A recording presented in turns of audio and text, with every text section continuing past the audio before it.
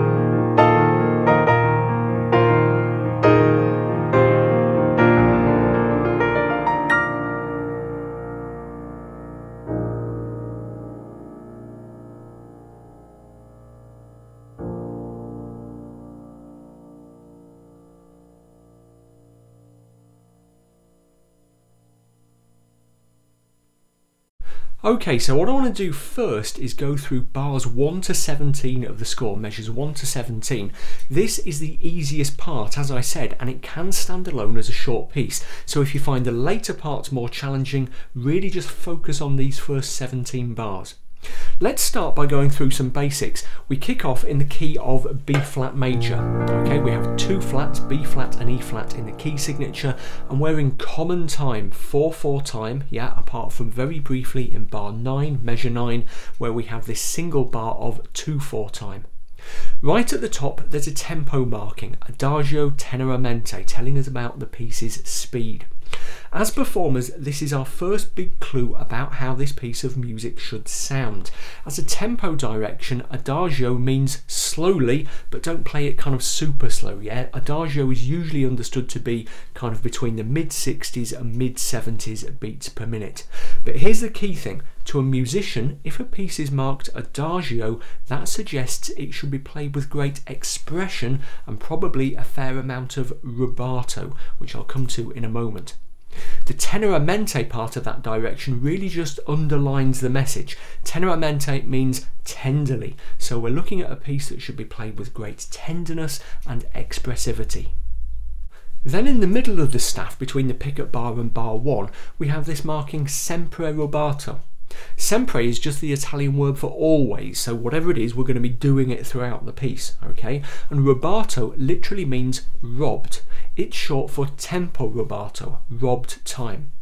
Rubato basically means playing around with the tempo of a piece, its speed, at our discretion as performers to add to the expressivity and the overall musical effect. Now on the piano, rubato can be achieved in several different ways, but in this first section of the piece it's very much a case of both hands working together, slowing down, speeding up, pausing for effect, and it kind of gives you a lot of scope for interpretation. So for example, I could play the first few bars with quite light rubato, like this.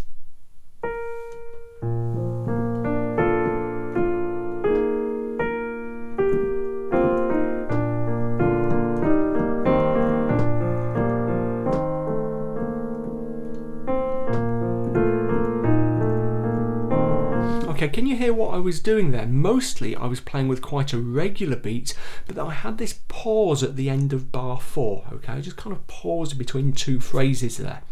Alternatively, I could use much heavier rubato. I could play around with the tempo much more.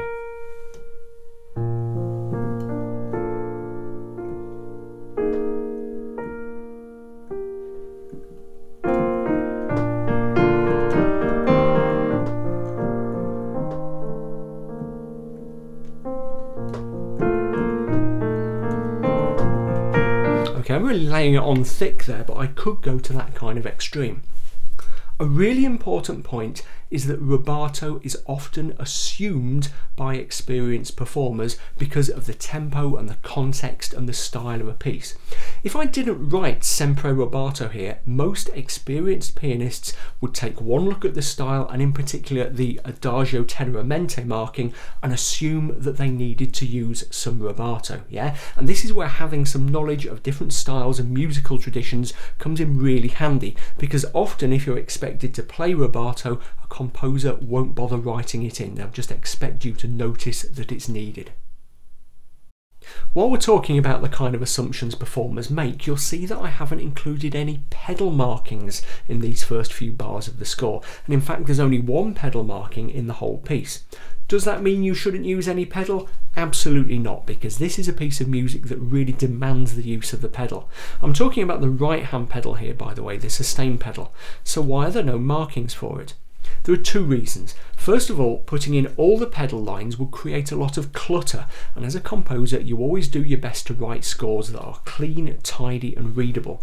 Any experienced pianist looking at this score would realise that it needed sustain pedal. So as a composer you don't write them in, you just assume that the player will use the pedal, except in situations, yeah, the one exception is where you want to specify a very particular effect with the pedal, and we'll come on to an example of that shortly.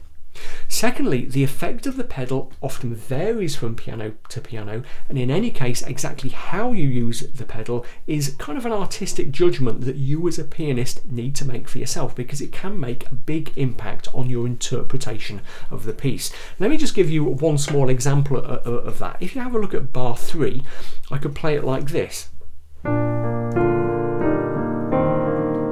That's with the sustain pedal held down throughout, and that gives us quite a rich sound and some interesting discordances. We're getting the clash between the D and the E flat there. Okay, but you might not like those discordances, you might want a slightly cleaner sound, so in that case you could pedal halfway through the bar like this. Okay, that gives you a lighter, cleaner, purer sound. And as I say, which one you go for kind of comes down to your overall interpretation and the overall sound you want to create with this piece of music. Now that we've covered some of the overall effects that are going on here, let's just have a look at some of the details of these first 17 bars. First of all, I've included some fingerings, yeah? As usual, I've written them in, but they're suggestions. If you're a relative newbie, you're probably best off following them as suggestions, but if you're a more experienced pianist, by all means, obviously play around with them. Just remember to maintain the overall effect that I'm after, adagio tenuamente. There are also various bits and pieces of phrase markings and some dynamic markings. Again, these are guidelines rather than hard and fast rules, so stick to them to start with, but feel free to play around with them as you get more familiar with the piece. Then there's some interesting stuff in the final bars of this first section, bars 13 to 17, measures 13 to 17. You'll see that I've put in a caesura in bar 12, those two little lines in the treble staff, and really that's just to show that there's a change of style coming up, a kind of break in the piece, because then in bar 13 we've got this marking MD marcato.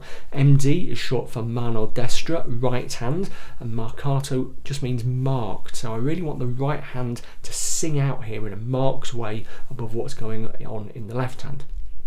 Then between the treble and bass staves we've got this poco accel, which is short for poco accelerando, yes, speed up a little bit.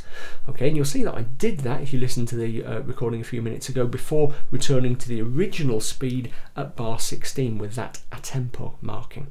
Let me just demonstrate that. Let me show you what I mean by playing from, let's say, bar 11, where we're still at the original tempo of the piece, okay? And then just listen as I get to bar 13, how I start to do that poco accelerando, that slight speeding up and then the returning to the original tempo. Here we go, so bar 11. Slight crescendo, a pause, and here we go.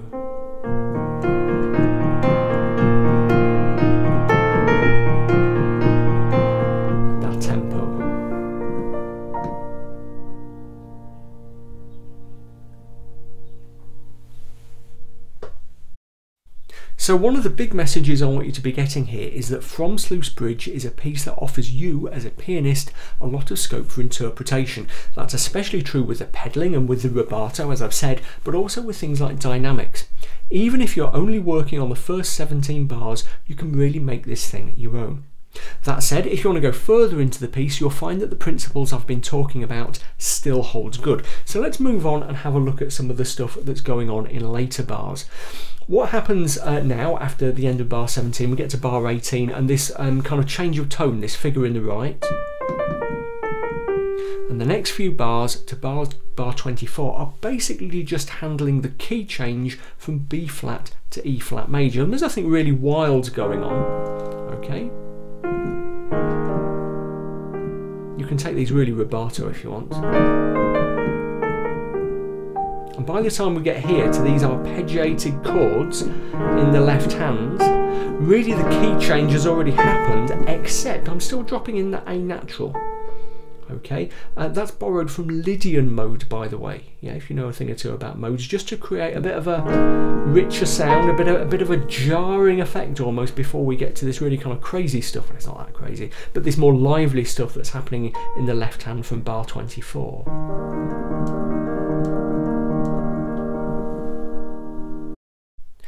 Straight away in 24 we have this amended tempo direction, poco più mosso, a little bit faster. So the underlying beats can maybe speed up a little bit here. You know, you don't have to, you could take it at the same pace as the first section, but just consider picking up the speed a little bit. We also have these weird and wonderful looking semi-quaver tuplets, 16th note tuplets in the left hand. Now a tuplet is just a number of notes squashed into a beat or beat division that they wouldn't normally occupy. And the most common type of tuplet is the triplet, where you have 3 notes of equal length squashed in where normally you would just have 2. So 3 quavers, 3 eighth notes squashed into a crotchet, a quarter note, or what have you. Here we have 6 semiquavers, 6 16th notes squashed into a crotchet beat, a quarter note beat, which would normally only accommodate 4 semiquavers, 4 16th notes. Let's just play them, counting in first, okay? So 1, 2, 3, 4. Okay, I'm not using any pedal, just to show you. 1, 2, 3, 4, 1, 2, 3, 4. Can you see how each of those clusters of 6 notes is being jammed into one beat? Okay. Now the left hand here isn't actually as hard as it sounds because there are only 2 hand positions, one on that E flat chord and the other on this, I guess kind of E flat sus4 chord, and all you're really doing is running up and down the notes in the left hand while playing the melody in the right.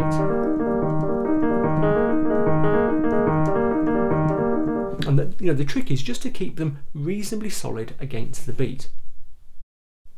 By the way, if you know a bit about music theory, you might be saying, hey Bill, wouldn't it have been easier to change the time signature in this section to something like 12/8? Then those left-hand semiquavers, 16th notes, would have fitted without having to mess about using tuplets. If you're not familiar with that terminology, we won't go into it now, but the short answer is that I kept things in 4/4 to keep the notation nice and clear and keep that very obvious 4-beat structure in the right hand. Now the right hand is very simple in this section, it's just single notes, but look at the instruction I've put above bar 25, MD poco marcato e rubato. So we know that MD means right hand and marcato, poco marcato, is a little bit marked. We want it to sing out above the arpeggios in the left. But why have I stressed the rubato again here? Basically because I want you to use a slightly different type of rubato from the one we used in the opening section. The left hand should be fairly fixed, but the right hand can roam about a bit more rhythmically. In other words, the 2 hands can be a little bit kind of unhooked from each other. They don't have to play in exact synchronization. Again, you can vary the extent to which you use the rubato there. In the playthrough a few minutes ago, I kept it very, very subtle. It wasn't far off being in just straight time, okay? But it was a tiny bit. But you could make it much, much more obvious.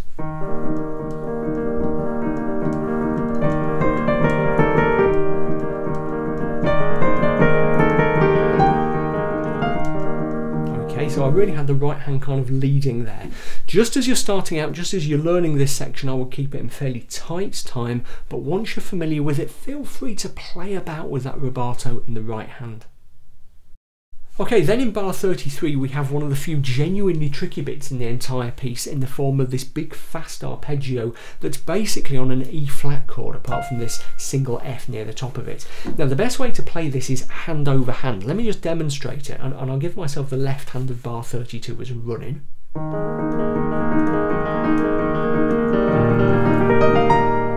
Okay, do you see what I did there? Hand over hand. I've marked that in the score using MS, mano sinistra, left hand, and MD, mano destra, right hand, to show where you should change hands. But basically it was just like this. So down using the left hand and back up, right hand. Okay, let me do it again. Don't forget that F there. And also notice that we've got the pedal marking, the only pedal marking in the entire piece, though as I said you should use the pedal throughout.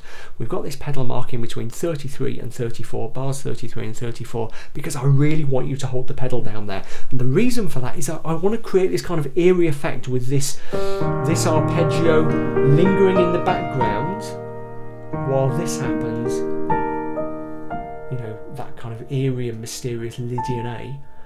yeah, and the A natural, before that G flat chord and the A flat comes in the right, and the pedal comes off. Okay, so the only pedal marking in the entire piece, yeah.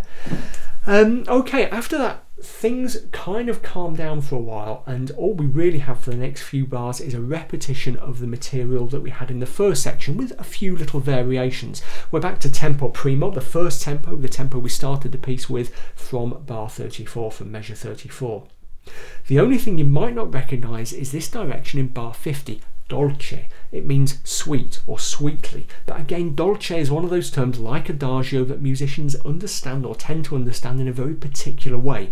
I want you to think of a sound that's kind of warm and expressive and singing, but not too lush or heavy. Then right at the end we have this kind of big fat grand finale from bar 52 onwards with these kind of crashing chords in the right hand. Okay, and so on. Notice that I've put MF non-troppo, moderately loud, not too much. I don't want you going absolutely bananas here. Keep it restrained, okay? If this bit is too difficult for you, remember it's only really a variation of what happened in bars 13 to 17, okay? Okay, that little bit right at the start of the piece, only with chords in the right and this fancy arpeggio in the left hand. If you want to, if you find this, you know, the finale as written too much, don't play it. Just go back and repeat bars 13 to 17 and you'll have a perfectly good, perfectly logical ending, albeit one that's not quite as dramatic as what I've written, okay? At the end there's that big arpeggio going up, and then I want those two final chords to be really delicate. Okay, really take your time over those. Look at each one has a fermata over and under it, a pause mark, so really kind of linger over them. So there we go, from Sluice Bridge. I hope you like it. I hope you enjoy playing around with it. Don't forget you can download the PDF score entirely free of charge using the link on the YouTube watch page right underneath this tutorial. Really important, don't treat this score as sacred. Feel free to play around with it, make it easier in some of the ways I've talked about if you want to. I'd rather you enjoyed it rather than really kind of sweated over it. And, you know, take on board some of the lessons that I've been talking about here, especially about rubato, about expression, that kind of thing. As always, use your ears, yeah? Judge your playing by listening, not by whether you think you're pressing the right note at the right time. Okay, that is secondary. There we go. Any questions or comments, any recordings you make of this, let me know. Always happy to hear from you guys. Please, you know, if you learn to play this through, stick it on YouTube. Nothing would make me happier than to see someone else playing it. If you're not subscribed to the channel, hit the little red button in the bottom right hand corner of the screen to get updates on all my latest YouTube videos. Follow me on social media, Twitter, Facebook, Instagram, all the links are below. And as usual, please do check out my books, especially How to Really Play the Piano, the stuff your teacher never taught you, which is available both as a print and an ebook edition. There we go, have fun with this, I'll see you next time.